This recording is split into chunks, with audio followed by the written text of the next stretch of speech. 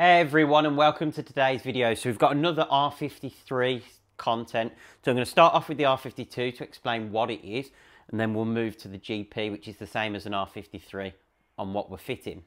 Okay, and I'll start here because if you see on the convertible, obviously it has no roof, so that we have these little extra strut braces just down here. So obviously because it doesn't have any roof, the structural rigidity of the car is compromised. So what Mini did, they put chassis braces underneath the car and they put these at the front of the car. So one of the mods that people like to do on an R53 and an R50 is actually take these cabrio braces from an R52 and fit them. So why do they do that? And lots of people ask me that when I've fitted these to previous R53s. So people want to know, is there a dramatic difference in the handling of the car by adding these? No, just like a upper strut brace, you're not necessarily going to notice like it's suddenly transformed the driving, but as an entire suspension package in terms of coilovers, strut braces, cabrio braces, everything adds to stiffen up that chassis and help with handling. So for me, it's definitely a worthwhile mod. One, because it will have that suspension benefit or handling benefit. Two, they look pretty cool. Like this, these are quite boring at the moment. They're in black, so they don't really stand out too much in the engine bay. But if you want to add a splash of colour into your engine bay, you can actually get them painted or powder coated, whatever colour you want. Take them to a local body shop or rattle cam them yourself. And it just adds something a little bit more interesting to the front end of your car as well. Over the years, the price of these has actually gone up quite significantly. So you used to be able to get them for about 15, 20 quid. Now, I think from Mini, they're about between, I would say around £50 plus, including the bolts. So trying to buy them second hand, you're probably going to see them around £50 on eBay or Facebook Marketplace, etc. So I think I got mine for about £40 off eBay. So I got them. They're painted in a bright red colour, so someone had a go at rattle canning them. They weren't great. So I wanted to get something that worked with my engine bay. So if we see here, obviously that's the GP that they're going on. We've got lots of black. I didn't want to go black because it wouldn't stand out. The red was a bit much. I don't want to go too crazy on the red. But we've obviously got the satin bronze wheels, so the BBS wheels. My local powder coating company did the wheels for me for when I did those last year. So I went back to them this week and asked them to do me a set of these. So you can see just here, they're in satin bronze to match those wheels. See there, it's a perfect match because it's all done by the same company. Powder coated the wheels. So all that'll do, I don't know which side I've got here. Yep, that is the right side. They sort of go around there, and you can see it just adds that little bit of splash of colour and something a little bit interesting, as well as having the benefits from a suspension perspective. So, can you fit these to your R53? The answer is yes. But depending on which R53 or R50 you have, it'll be a little bit more complicated. So let me talk you through that. So obviously with my car here, it's 2006. So it's 100% a facelift. It's one of the last cars that were produced in this generation.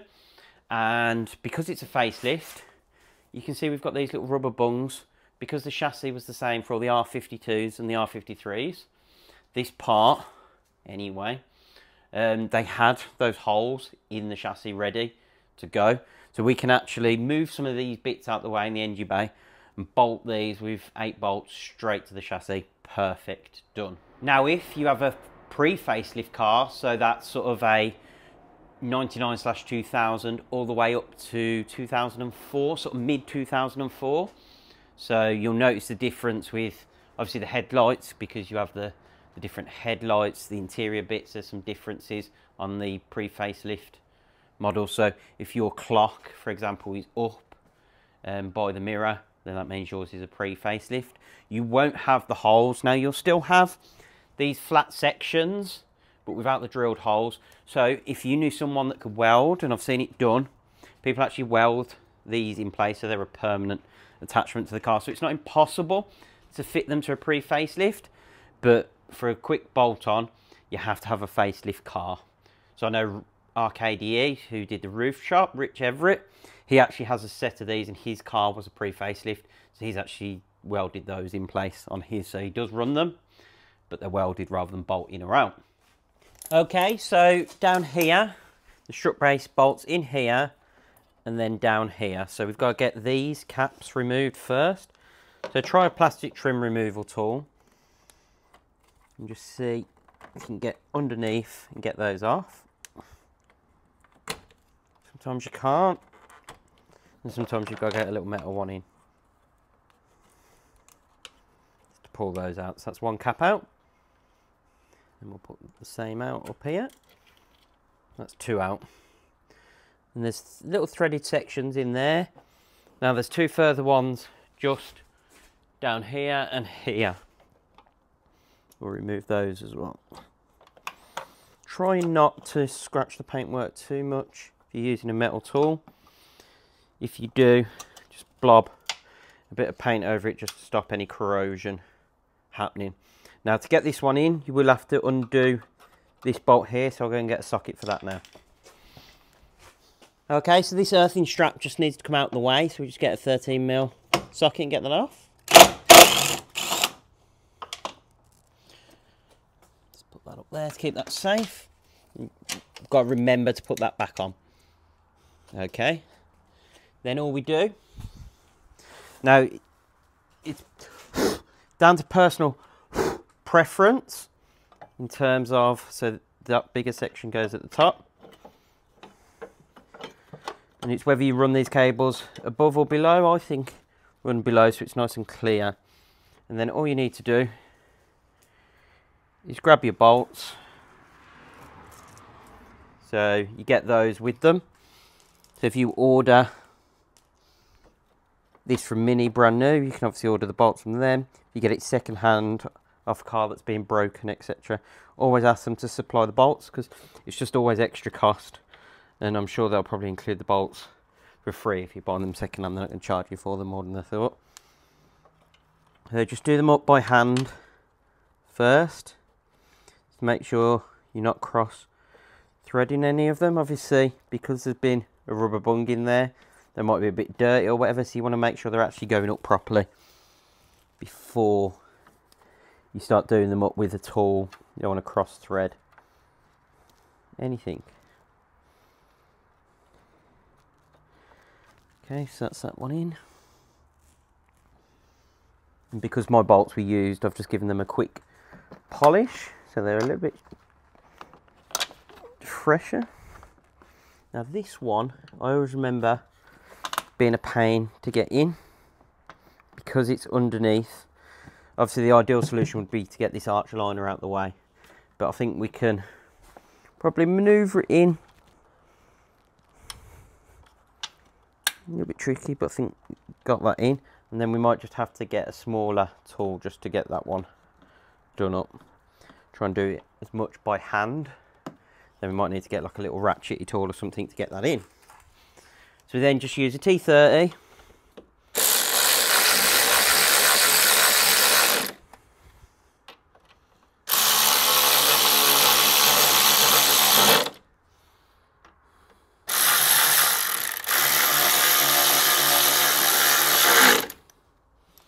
And then, yeah, I'm going to have to get some sort of ratchet tool, I think, just a little bit smaller just to get in.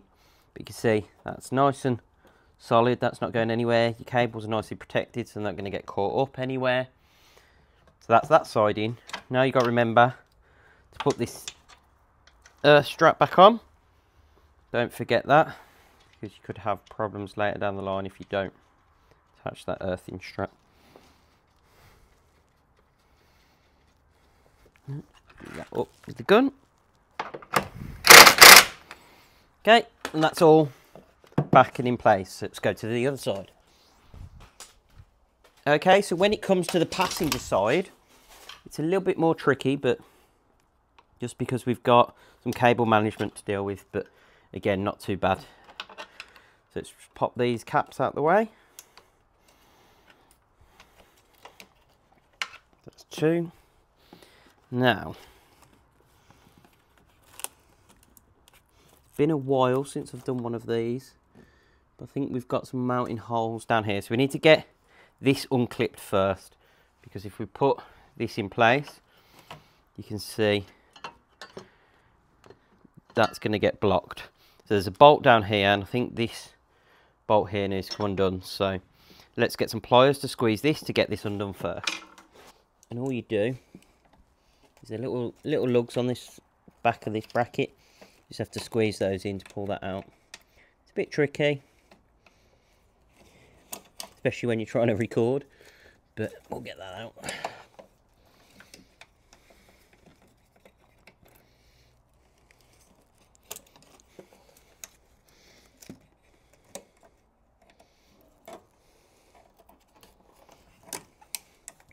Let's move that out of the way so we can see what's going on. Right, okay, what it might be worth doing is actually getting this bracket off rather than trying to unclip it. So there's a bolt just here, or a nut, sorry, just here, so I'll work out what size and get that off. Right, that was a lot harder than I first thought. So just in here, so let me see if I can move that out of the way. So just in here, there's this. It looks like that. So that was going through into the chassis. Now what you have to do is put a 19mm socket over the top of this and take it off. I've managed to split it, but I don't need to reuse this anyway with the cabrio brace because I've got new bolts, so that doesn't matter. But what it means is this bracket's now out of the way. So we need this to put onto the strut brace, which clips onto there. But that's easy enough. Just with a pair of pliers. And we've got that off. Okay. So just below this wire, again, it's all very hard to see, but as soon as you're down here, it's obvious. There's a little plastic bung there. Let's just get that out of the way. So it's exactly the same plastic bung as what you've removed at the top. And it becomes pretty obvious, even if you can't see here, as soon as you start trying to put this strut brace, because this bigger end always goes at the top. So we know that bolts into there. And then as you put this against the chassis, again, you'll be able to see now. Again, there's a bolt that's right against this, so you could take wheel arch liners out to make it easier. But again, I will do that one up by hand to start with and see how we get on.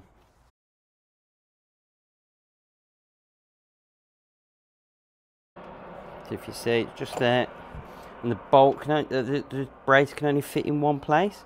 So if you are struggling to work some of this out now, what I might have done is made a little mistake here, and I might have to take it back off. So I think this, if you look, I should have clipped that on there. So that needs to be on that side of that brace. So don't make the mistake I did. Let's drop that off. But at least you learn with me as we go along. And as always, I don't know the answers to everything. A lot of this is just take things apart and see how they go to get back together. And I haven't put cabrio braces on a car for a good few years. Okay, so let's get that out of the way.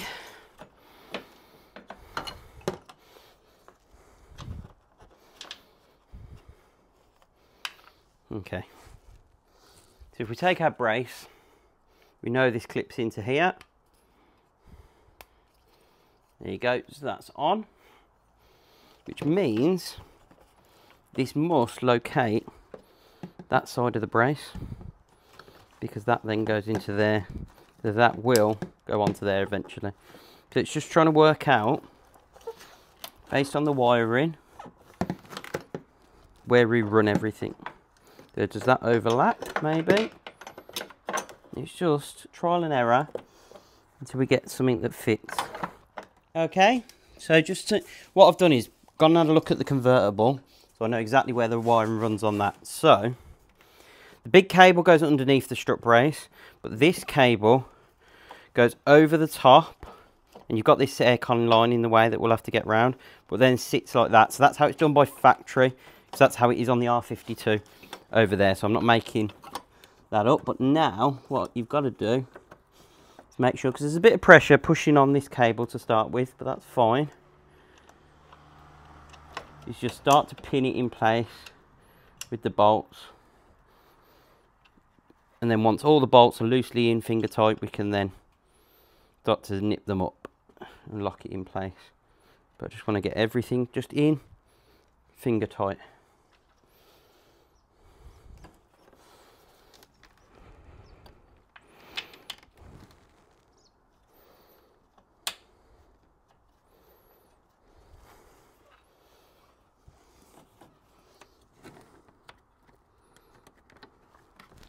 So it's this one right at the bottom. It's going to be the trickiest to get in with the wheel arch liner in the way. But I think we should.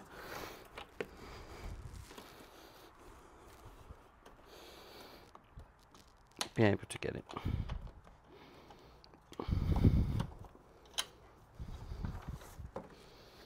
Right, let's keep that one out for a second. So I'm hoping, now that's in place, this should manoeuvre into here. The clips just go at either end, there we go. And that fits snugly against that.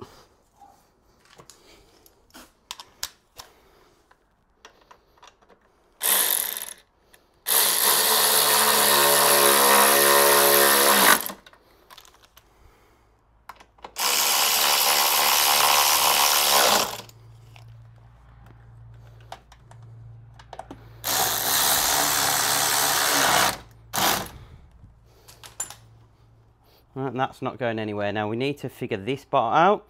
So you've got a couple of options. You can jack your car up in the air and just drop this corner of the arch liner out. Or there's little ratchet screwdrivers that you can get to do that bolt up. So I've got one coming in the post, but yeah, it's going to be difficult to try and get that in by hand. But that, at least you know you've got to work to get that in down there. Okay, so if we step back now from the engine bay, you can just see we've got those braces down there. Now, they all have this spare hole, so don't worry about that. There's never a nut or a bolt to put through on those. But you can see, one, it adds to that suspension package we were talking about. But two, it just adds something a little bit interesting under the bonnet as well. A little splash of colour. So whatever reason you fit them for, that's up to you. But I just like both aspects of it. Okay, so you can see here we've got that brace and then we've got the matching wheels. So I really like the look of that. So if you found today's video useful, please hit that thumbs up button to like it. Hit the subscribe button and the notification bell so you get alerts every time we upload new content. Thanks for watching and we'll see you in the next video.